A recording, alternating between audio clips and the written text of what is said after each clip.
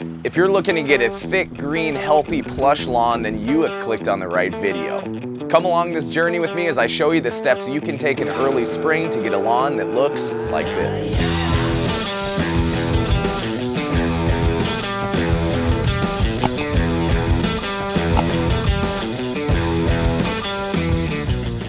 It's early March, and this is the time of year where I get so excited to get back outside. Everything's coming back to life, and we're seeing those signs of spring popping up everywhere.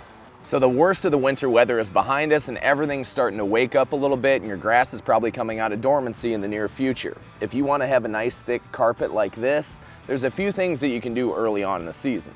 Early in the spring is a great time to get out in your yard, take a look at what's happened throughout the winter time, if you have any damage to your grass, and just get everything cleaned up. The first step I like to take every spring is going along the curb right next to the street in the front of our house and getting rid of all the little stones, the sticks, the mulch, the little pieces of rock salt that have gotten kicked up into our yard throughout the winter time, because those things can wreak havoc on your mower blade, and that rock salt can kill your grass if you don't take care of that. So go through with a rake or your leaf blower and clear all that stuff out and make sure that that's not sitting on your grass. Next, you're going to want to analyze your lawn and see if you have any matted grass with the grass blades laying over itself, because if you do, you want to go through with a rake and lift those things up to allow some oxygen flow and allow that sun to hit down in the roots of that grass and warm everything up and help it come out of dormancy. On a warm early spring day like today, it's tempting to get out and want to put down some products or put down fertilizer in the hopes of bringing your lawn out of dormancy and turning green. It's not time to do that yet. You may see these things at hardware stores and you see all the fertilizer out and it seems like it's the right time for that, but trust me, it is not. I live around the Chicagoland area, and while it feels warm today, I can guarantee we're going to get more snow and it's going to get cold again. So holding off on that urge to put products down and thinking that that's the route to getting the best lawn, it's not. While it's not time to fertilize yet, it is a great time to start thinking about what you're going to do about your weeds this year. If you've had a history of having really bad crabgrass problems, you may want to consider a pre-emergent herbicide, something like prodiamine.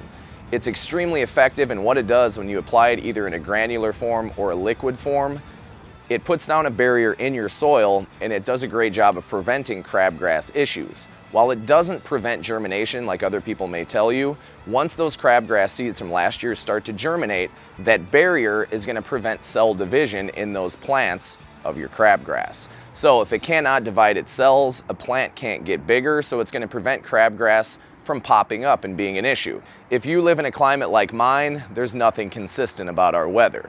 So doing a split application of a product like prodiamine, meaning you put down a half application early on once you get that first warm weather that brings up your soil temperature to about 55 degrees, then you can do one later on. About 4 to 5 weeks later, you can do another application.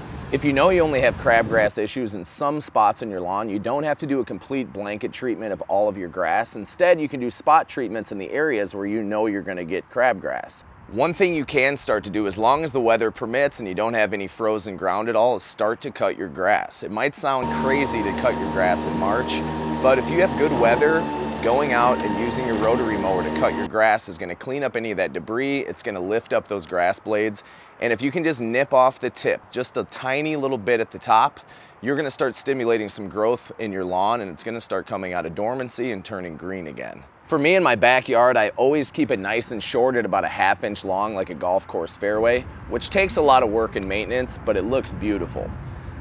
Should I mow today? I mean, it's March 3rd. It's ridiculous to be out mowing today, right? Let's do it anyway. Let's go.